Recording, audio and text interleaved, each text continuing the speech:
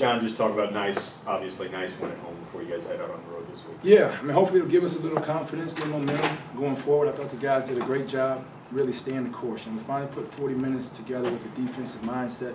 We did a tremendous job, held them to 3 or 4 threes, I think, for the game. Then on offense, we did some really good things. We shared the ball. I thought everybody contributed. We won the free throw battle by a double-digit margin, which was big. And again, I think that was the mindset. So, hopefully it'll give us a little momentum going forward.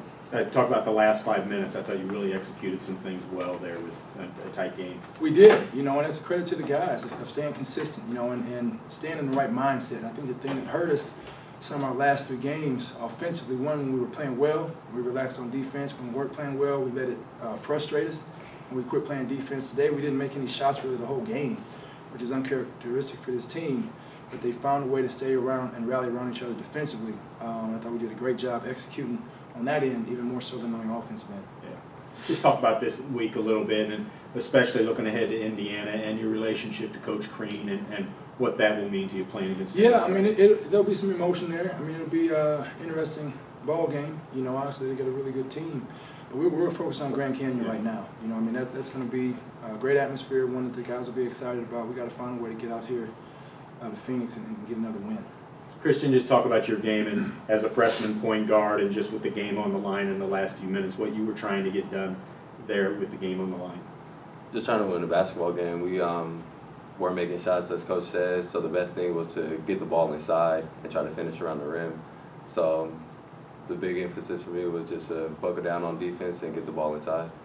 John, just talk about Christian's effort as a freshman and a lot on his shoulders today with the game on the line. Yeah, no question. I mean, he's a winner. I mean, he's won at a high level. Then I could count on one hand the games he lost in high school. Honestly, I mean, he's a kid that's won games. He plays with a high level of confidence. He gives us a presence defensively. That's been his biggest impact. And obviously, he's done a great job on the offensive end as well.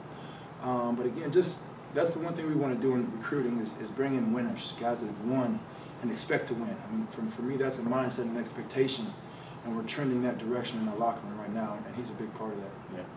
A little bit off this game, John, next Saturday, Southwestern Conference comes in, 4 games.